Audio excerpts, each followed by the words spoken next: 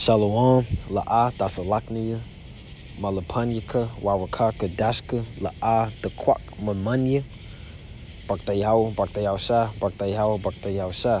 Shalom, it's your brother Shamak, and I want to first start off by giving all the glory, infinite praises unto Yahweh Bashim Yahushua, Bashim Kakadash. Double honor to the apostles and elders of Great Millstone, teaching with will, and overseers Tabernacle of David. Shalom to the hopefully elect that's giving diligence to make that call it sure across the four corners of the earth.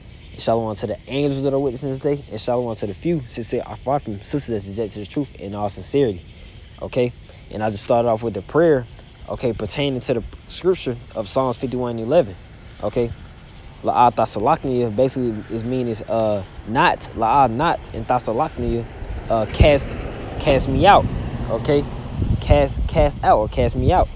And then Malapanyaka is the presence, okay, which also can go into face or countenance. And you of course you got the Rakakadash, the Holy Spirit, and you got the La'at, the Quack is to not take, and then Mamanya is from me. Okay, so yes, so that goes right into the scripture that I wanted to start off with. Basically, man, allowing Yahweh Bashim Yahushua just to use you, to stay in that lowly, meekful spirit, to be used as a servant.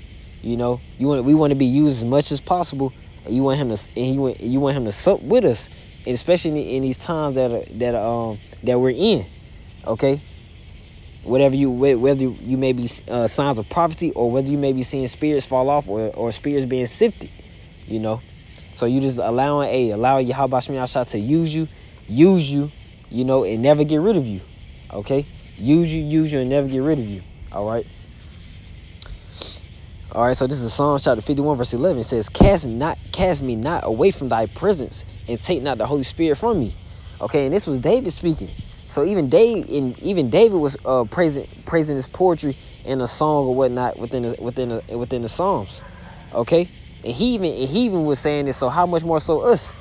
Okay, and David was definitely a man of the Lord. You know, Yahweh Bashim Yahushua was definitely dealing with David. Okay. All right, so how much more so us? We have to be in that meekful spirit. You know, always not even ever being complacent, truly. You know, never taking this truth for granted. Never feeling like, oh, man, my spot guaranteed being part of the elect. Just because I may did this certain amount of videos or going out to the highways, byways this many times, you know. You never be content, man. It's not about what you did yesterday. It's about what you're going to do the next day. Okay, it's about growing and increasing in this thing. All right. So let me also get another exhorting scripture with Psalms chapter 55, verse 22. Okay, you know, basically you being in that meekful spirit and basically focusing your spirit on the kingdom first. Okay, putting off these distractions or whatnot, and everything that comes with it. All right, this is Psalms chapter 55, verse 22. Cast thy burden upon the Lord Yahweh, and he shall sustain thee.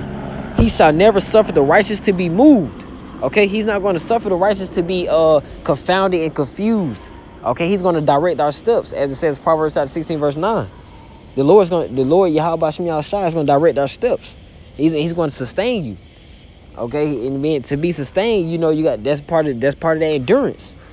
You know, he's going to have you endure if you cast your burdens unto Yahweh Bashim Yahushua. And it also correlates with Galatians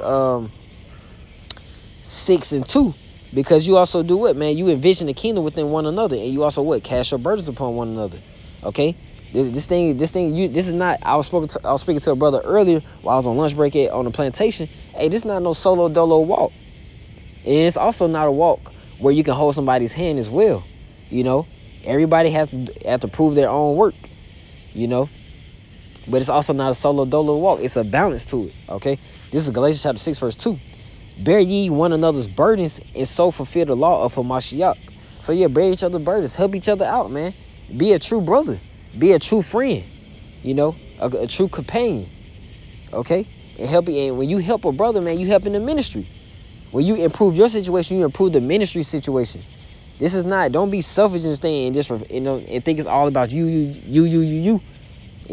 yourself. You being part of the body, you know, which we are a body. You know, we're brought together through the doctrine of Yahweh Bashim Yahushua. You know, this thing is about unity, man, true unity. Okay, and of course, let me get the scripture in 2 Timothy chapter 2, Verse 21. This is, it's like, let me get also 22. All right.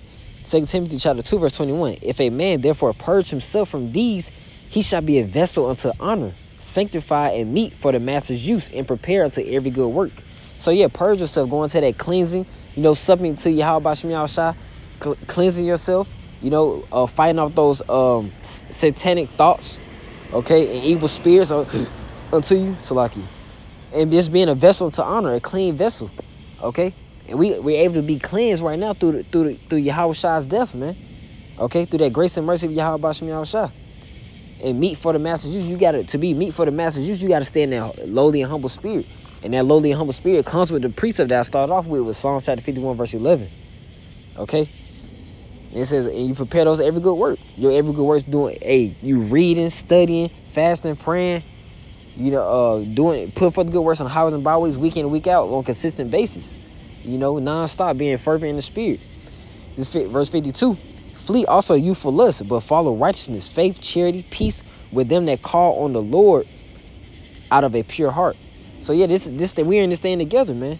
Who's doing this in faith and charity? Charity is that love, and peace. You don't see brothers, man, out there shooting, going 15, talking about shoot my one. No, man.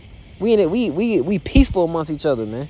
Okay. It says with them that call on the Lord. This is your true family right here, man. You look to the left and the right. This is your brothers. This is to the death. Truly, you know how Jake say in the world, man, to the death, to the end. Nah, for real, this is us to the end. Okay? We fight for something that we'll die for. And the next man stands for that very same thing. Okay? We gotta come into it with a pure heart. We gotta have that clean heart, man. Don't have those envying a brother, being jealous of a brother's situation or whatever the case may be. But this having that pure heart, that pure mind. Okay? And just be prepared to do those good works. All right? Let me get a scripture in Isaiah 52 and 11. Then I'm going to get one more, of course, to close it out.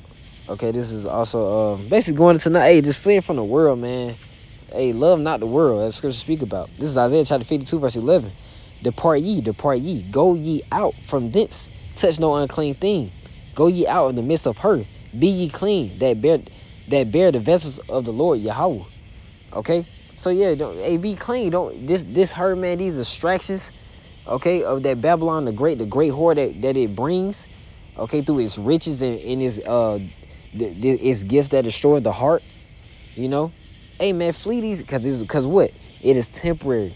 Once you know the times that we in, that's all. Hey, that should let you know that you shouldn't be bullshitting. Speaking to ourselves, of course, always examining ourselves. Okay? But we may be vessels for Yahweh Shem Yahushua. And at the end, he'll reward you. Because what? You kept thy patience in thy word, and you did not deny his name. And spoke about Revelation chapter 3 and 2. Alright? But let me get Luke chapter 4, verse 17. Oh, it's like, let me get Luke chapter 4, verse 18. It says, the Spirit of the Lord is upon me, because he have anointed me to preach the gospel to the poor. He have sent me to heal the brokenhearted, to preach deliverance to the captives, and recovering the sight of the blind, to set at liberty them that are bruised. So we have a job to do.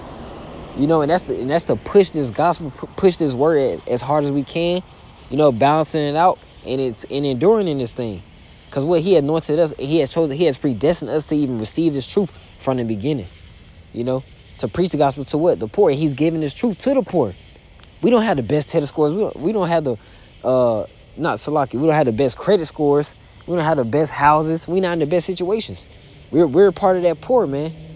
And to heal the brokenhearted. Those fruitful spirits coming up, that's the brokenhearted, man. We see a fruit come up, man. That's faith boosters.